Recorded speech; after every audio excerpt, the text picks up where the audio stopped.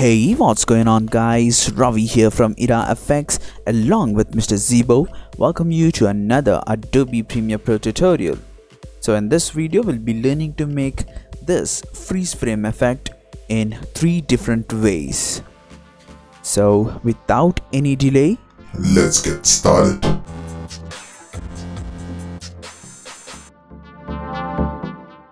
Alright, so I have a video here. Let me drag this to the right side panel here so that a sequence is created. So let me zoom in a bit, and if I start playing this video, this is how it's going to look like. I have a man walking here and I want to freeze a frame at this particular point. You can do it in 3 ways. One way is to right click on this video here and click on this insert frame hold segment. Once when you click that, you can notice that there is a 2-second image added here. There's an image with duration of 2 seconds added in our timeline, and then the video continues. If I start playing this, you can see that the video pauses for like 2 seconds here and continues. In order to increase the duration, you can simply move this to the right and simply drag this to the to the other end so that the duration of the freezed frame gets increased. So this is one way. Let me just undo this to give you another example. So the another way is to simply right click on the video. Let me right click here and click on this add frame hold. So what this does is it simply freezes the frame at this point until the end of the video.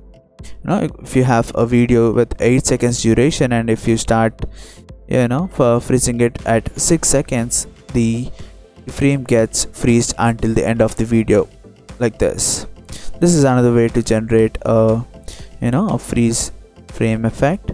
And the last thing is to go to the frame which you want to freeze it.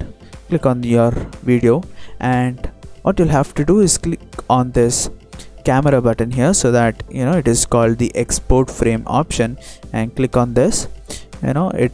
The Adobe Premiere Pro throws you a window asking where to store the image and name it. Let me simply name it to freeze frame, and you can actually browse it, browse the path and save it. One cool thing is you can directly click on this import into project button here. Make sure this is checked so that the frame gets imported directly to your project.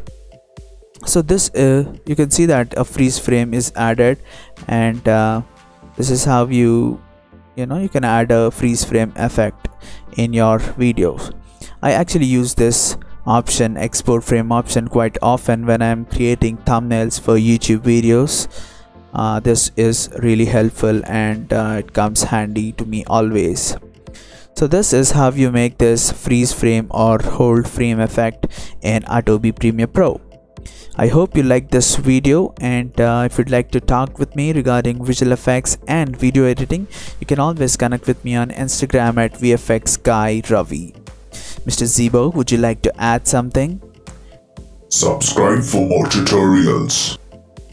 Alright, so see you guys next time with another tutorial.